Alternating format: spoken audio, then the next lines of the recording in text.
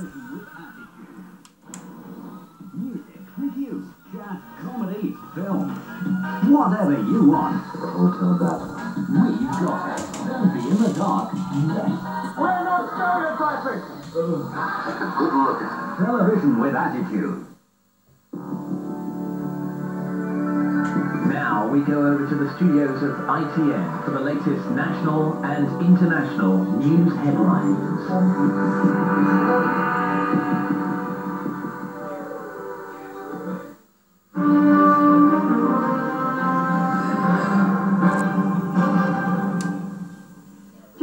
Has condemned the government's decision not to invite Sinn Féin to preliminary talks on the peace process due to start on Monday. Mr Adams described it as sadly indicative of the old, failed agenda of exclusion. Sinn Féin's participation has been made conditional on the IRA declaring a return to the ceasefire.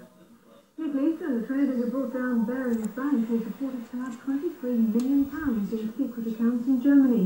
The Sunday Times reports how investigators trying to track the bank's missing millions have found the money in various different bank accounts.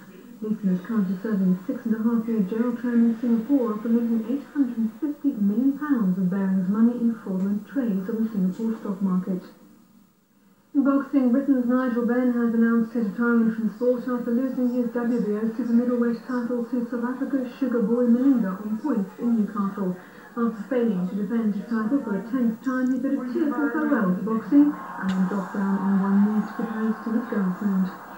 Well, finally, 2 lucky ticket holders are more than £5 million better off after sharing this week's lottery jackpot. And those winning numbers are 9, 11, 12, 24, 41, 45 and the bonus ball was 6. That's it, morning later.